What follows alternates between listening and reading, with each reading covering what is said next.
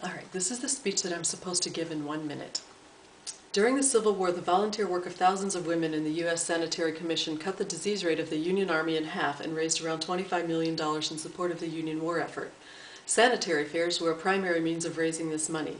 Lincoln spoke at the closing of a sanitary fair in Washington, D.C. in March of 1864. He said, "This extraordinary war in which we are engaged falls heavily upon all classes of people, but the most heavily upon the soldier. For it has been said, all that a man hath will he give for his life, and while all contribute of their substance, the soldier puts his life at stake and often yields it up in his country's cause. The highest merit, then, is due to the soldier. In this extraordinary war, extraordinary developments have manifested themselves such as not have been seen in former wars, and amongst these manifestations, nothing has been more remarkable than these fairs for the relief of suffering soldiers and their families. And the chief agencies in these fairs are the women of America. I am not accustomed to the use of language of eulogy.